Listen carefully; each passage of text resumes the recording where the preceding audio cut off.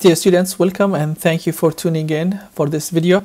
This is another video that we are going to talk in about corrosion, which is part of the biomaterials class. And in this video, we are going to continue our discussion about the different conditions that establish corrosion cells.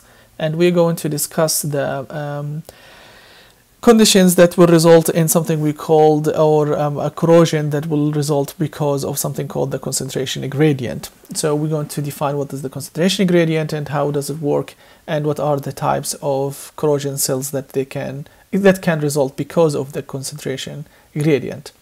So to get into this, I know this looks like a lot of information in one slide, but I will break it down quickly and go directly to the points that they're important.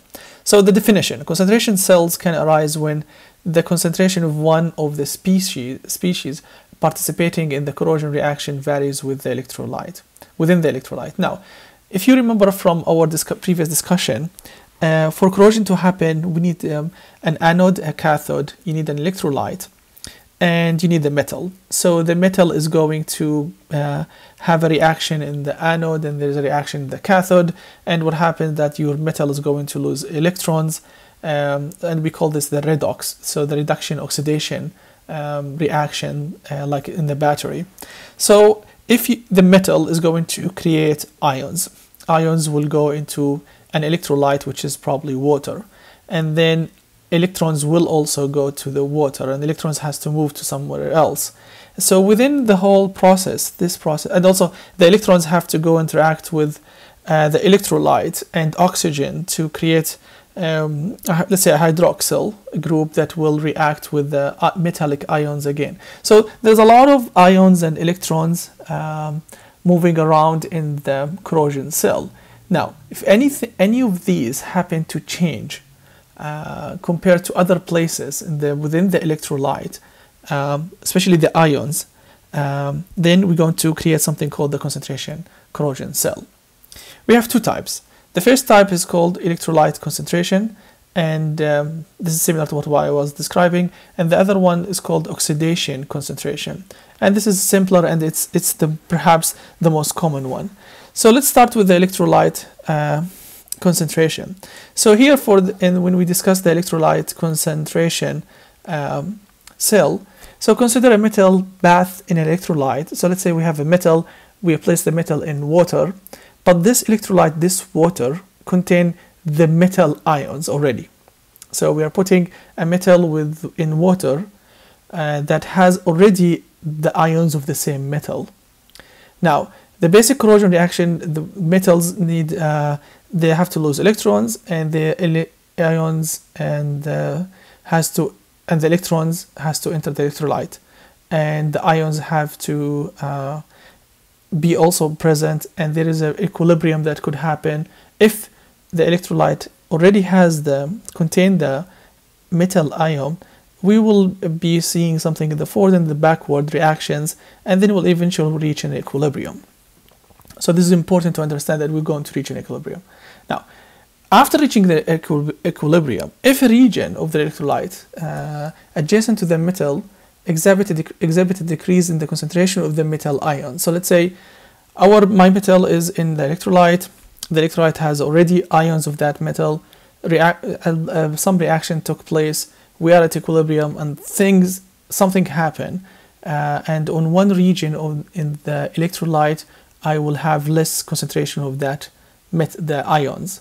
Then that region, the adjacent region of the metal that is close to the electrolyte with less ions, is going to be anodic, and it will start to corrode, and as compared to the other portions of the metal. So I know it's a lot of information, but it's easier to look at it this way. I have a metal, the metal is in a solution, electrolyte, the solution has the ions of the same metal, we have equilibrium, then suddenly something happened and one part of the electrolyte lost its ions, then the adjacent metal to that portion of the electrolyte will become anodic, and then we will have something called electrolyte concentration cell. Now, the second example, which is a simpler example and we can all relate to it, it relates to something, to the dissolved or dissolving of oxygen. So we all seen a metallic piece that has dirt on it, and we have noticed that below the dirt, beneath the dirt, we have corrosion, right? And the reason is that when oxygen has access to moist metal surface, corrosion is promoted. However, it's promoted the most. It will have more corrosion when the oxygen concentration is the lowest compared to the other places of the metal. So if you have dirt will prevent oxygen from reaching the metal. However, on other parts, you don't have that dirt. So now we have this cell where the location of the metal, or the portion of the metal beneath the dirt, is becoming anodic compared to the other parts of the metal because it has less oxygen concentration. As a result, section of the metal that are covered with dirt or scale will corrode faster. And since this is because we're going to be the byproduct of corrosion is the residues of the byproduct will be accumulating. They'll become like more dirt is preventing oxygen from coming in, and this we will get in pitting often result from this runaway reaction. So we are worsening the process. We will focus more onto this oxidation concentration because it's the most common one, and it's a better representation of the concentration corrosion cell. So the change in oxygen concentration resulted in corrosion here. And I wanted to show you this picture. So this is an image of a metal, and you can see you have some dirt, and below the dirt you have this corrosion. And that's what's going to happen. Because of corrosion, you have byproduct and residues, and then you prevent more you cover more parts of the metal that does not have oxygen, and it will continue the reaction faster and faster, and then the metal will corrode quickly. And it will eventually, if it's subject to load, it will fail. I hope by now that you have a clear idea about all types of, or the most common three conditions that will create corrosion cells.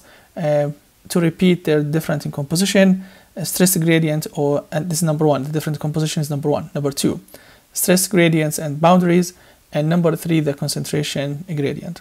Thank you for watching. Until next video. Bye.